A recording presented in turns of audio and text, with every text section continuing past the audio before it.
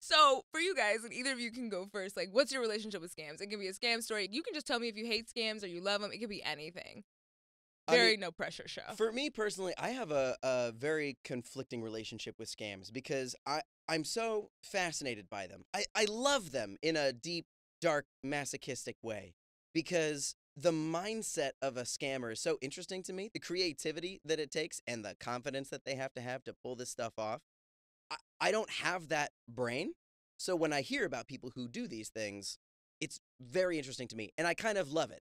But at the same time, it also triggers a massive justice complex in me where I get really mad about it because I don't like people getting, you know. Oh, you like justice? I like justice. Oh, I love it. I love when someone comes on and likes justice because this is not the place for that. No, it absolutely is. We love a viewpoint that's like, we like some justice, and maybe we'll see some, maybe we won't. Maybe. But I'm the type that I'm like, okay, well, if you're scamming if you're scamming corporations, I love that. Us, that's okay. Yeah, if you're harming people, though, I'm absolutely on your side of, like, if they're poor people, marginalized people, people who are really, like, you know, you're ruining their lives.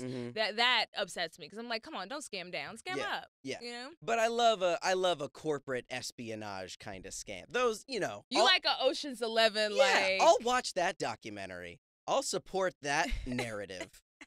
Nathan is like a the rule Robin follower. Nathan literally comes to set early, and he orders his breakfast the night before.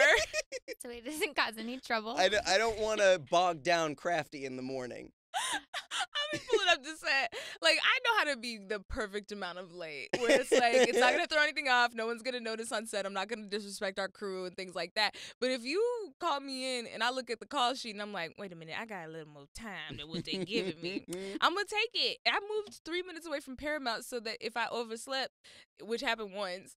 You'd still be there in 3 minutes. Yeah. One time I overslept. Got a phone call from our AD, and he was like, oh, where are you? And I was like, oh, I'm in bed. And he was like, oh, you need to be at work. And I was like, oh, okay. I took a shower, like, got ready, did everything. I was at work in 12 minutes. Wow. That's amazing. Good for you. I mean, wow.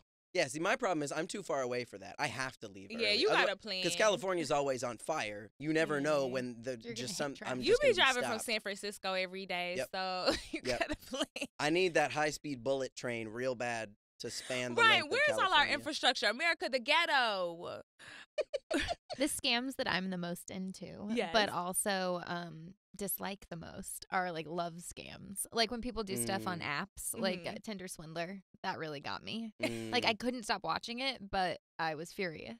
I just hate the thought of somebody going on an app and like pretending they're something they totally aren't. Apps are your safe space. How dare you do this to me on Bumble? I sent you a prompt. Do not like that. I've also been, I was telling Nathan, I've been swindled before by a grandmother. Oh, yes. This grandma, I think I've told you before. Yes. She was a very young grandmother, and she had a motorcycle, and I was friends with her daughter, and when I went to pick her daughter up one day, she rolled the motorcycle out to the front yard, and while I was waiting for her daughter to come out, I was like, oh, like, what's going on? Because she was, like, shining it up.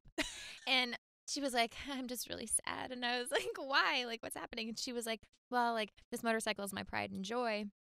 And she was like, but I have to sell it. And she was like, I went on Craigslist, and the person's going to be here any minute to take her away. And I was like, I love that she did a whole performance. She was like, oh, Miranda's coming. Okay, wheel the bike out. Yeah, give me that rag. Start polishing. She was so sad.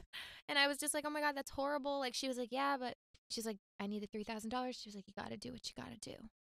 And I was just kind of like, okay. And then I could tell, like, she was hoping I would offer. Yeah, I mean, that's why she was specific. She was like, yeah, it's crazy. She was wiping the motorcycle with no rags. She's just moving her hand in circles in front of it. She's like, yeah, it's crazy. I got to shine it up because I don't have $3,000.68.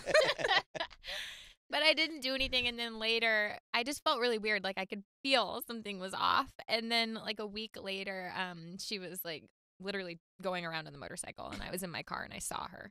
Damn. She was like, if only I knew a former child model that I could get $3,000.68 from. That is a good scam, though, to just, like, wheel your motorcycle out. Like, what if every time someone came over to your house, like, no matter who it was, you just wheeled your motorcycle out and you got out the shining spray and you started? I wouldn't be surprised if she had done that to more than A one lot of person. people. You're like, Granny, I don't think you should be cleaning that with Windex. And then I feel like she Is that probably Fabuloso? Why are you cleaning it with that? she probably just does it on a sliding scale too when she knows who's coming over.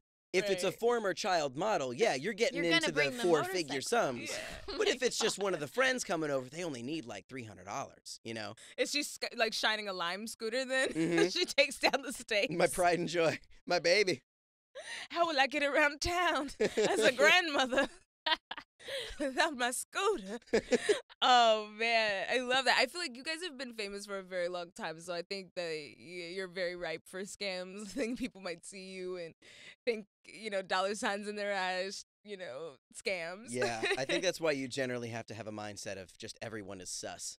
So you kind of have to. When you're still making bank from a yeast infection Exactly. commercial. I'm still getting those residuals from that When one you're getting magazine them getting these ad. checks. And you gotta you protect never know. that. You can't trust anyone. That's my nest egg right there. I can't let that be compromised. That's when Nathan really blew up. We're like, we know you, Monostat. Yeah, that's me. That's me. Shining That was their my bowl motorcycles. cut. I still have the overalls. Oh, I love this for you both.